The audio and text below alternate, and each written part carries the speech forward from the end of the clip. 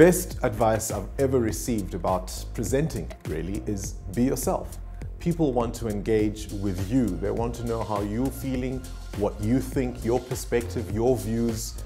And they also want, I mean, you're in their homes, you're in their cars, you're in their ears, you're in their intimate spaces. So they want to feel that they're comfortable around you. Hopefully they might even like you, or even if they don't, at the very least they respect you, but they've got to know what they're dealing with. So you have to be yourself. In a live environment, you're dealing with the same kinds of things. But I suppose radio gives you the luxury of not worrying about what you look like or what you're wearing or even your expressions. Everything on television counts. I might be interviewing somebody that perhaps I don't really like, and my responses in terms of just my body language and my non-verbal cues say a lot. So on television, I think you've got to be aware and you've got to be alive to those things.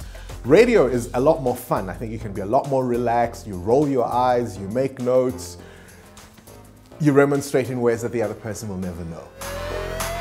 The exciting thing about being back in a live environment is that, you know, news is going to break quite constantly, particularly on the afternoon drive. So there's that sense of you really need to be plugged in to what's going on. There's going to be that moment, there's going to be that day that no matter how prepared you think you are, that might throw you off. The night Mandela died, I mean, everyone and his uncle in the media had an M plan. We'd been thinking about it for years. You know, of course, it's Nelson Mandela, and this day was going to come. The night he died, I went to bed early. I didn't know about it until the next morning. And I got a call from my boss who said, literally what he said is, I want Thabo Mbeki in studio on Sunday, and he dropped the phone. I'm thinking, oh wow, like I've got him on speed dial, right? Obviously, we made a few phone calls, you know, and the answer was, get a crew to Thabo Mbeki's house, here's the address in half an hour, which is exactly what I said to him when I phoned him back, and then I put the phone down. Now, the tricky part of this was that there was some water thing, some failure in the system in my neighborhood. There was no water. This is the day I get to sit with Thabo Mbeki.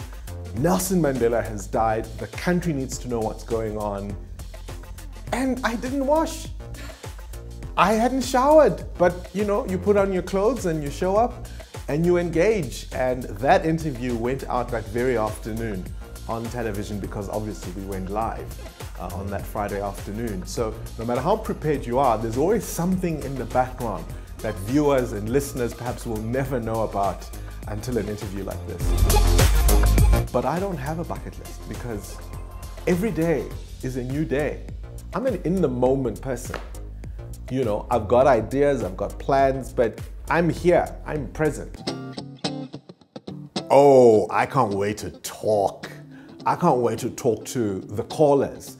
I can't wait to talk to the listeners. You know, I've had the privilege of working on Carte Blanche for the last 10 years. And our particular strength is, along with the investigative pieces, but to provide analysis. People sit in front of their television screens and they think, I've kind of heard what happened on the radio, but what does it mean? That's a powerful way to tell stories. That's a powerful way to inform people about what's going on. But it's not immediate. It's not as it happens, when it happens. And I want to be part of that conversation. There are people who are smart. There are people who are informed. There are people who are challenging. There are people who have crazy views, and they're all part of the conversation.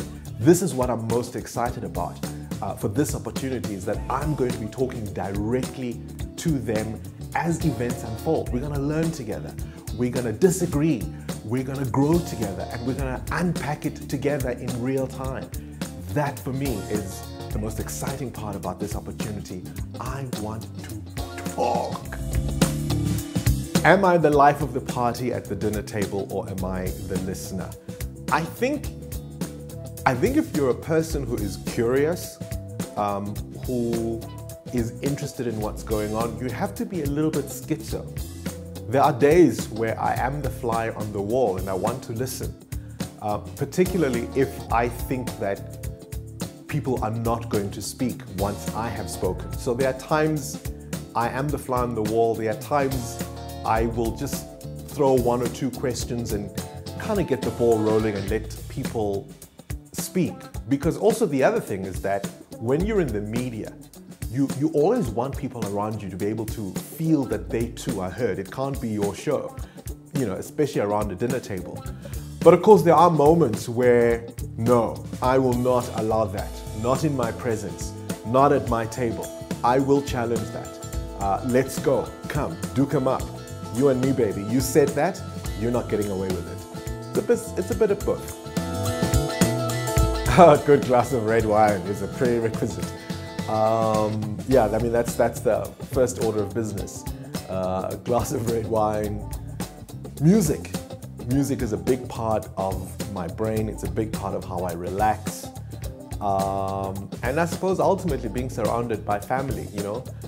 There's nothing like being home and your kids are just excited to see you because they're not interested in what you think. They just want daddy.